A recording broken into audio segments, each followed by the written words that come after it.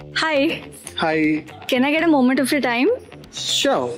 So, last time you told us about front end versus back end development. Today, we want to know if in 2025 someone wants to become a Java developer, what's the roadmap?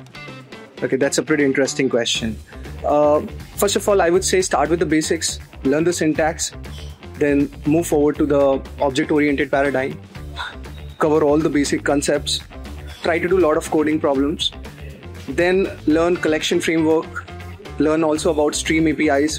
So these are some of the advanced Java concepts. Then move to the backend framework, which is Spring, learn dependency injection, learn about REST APIs or how to test an application. And after that, you need to also know how to deploy a given application. So learn any cloud platform like AWS, you can start with it.